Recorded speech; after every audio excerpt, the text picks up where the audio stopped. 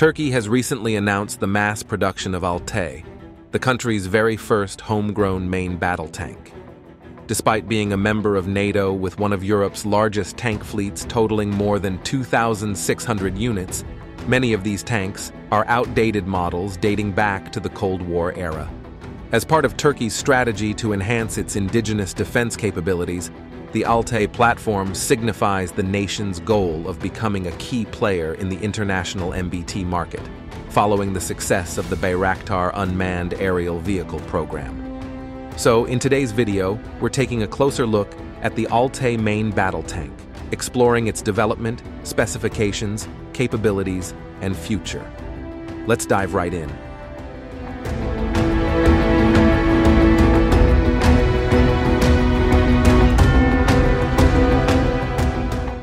The Altay main battle tank originates from the National Tank Production Project, launched in the mid-1990s to establish independent infrastructure for tank production, development, and maintenance for the Turkish armed forces.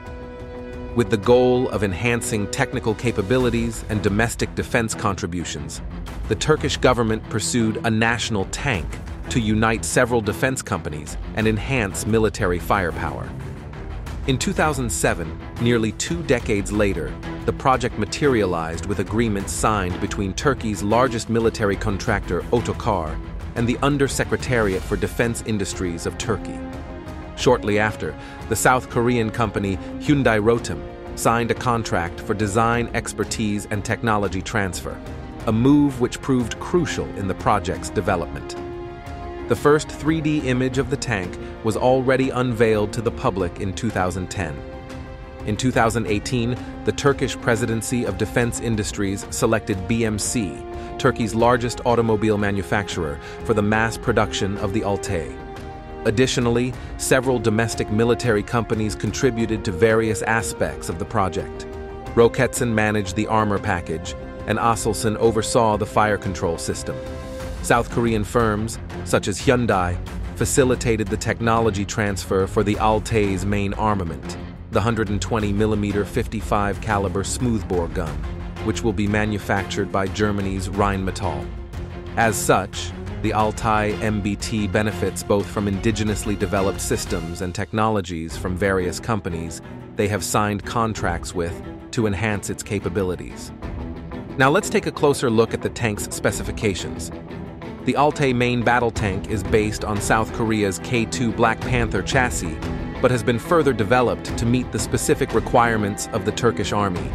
It features a domestically designed power pack system, which includes both the engine and transmission, aiming to reduce reliance on foreign technology and strengthen Turkey's self-sufficiency in arms production. The Altay's main armament is a Rheinmetall 120mm L55 smoothbore gun, supplemented by a 12.7mm Commander's machine gun and a 7.62mm coaxial machine gun. It can carry up to 40 rounds of various types for its main gun. The tank is equipped with advanced protection systems to enhance crew survivability, including advanced armor, CRBRN protection, and a C3I, command, control, communications, and intelligence system. It also features a fire extinguishing and explosion suppression system, a laser warning system, and a battlefield target identification system. Additionally, it is equipped with Aselsan's Örümcek 360-degree situational awareness platform, first unveiled by BMC Defense in March 2023.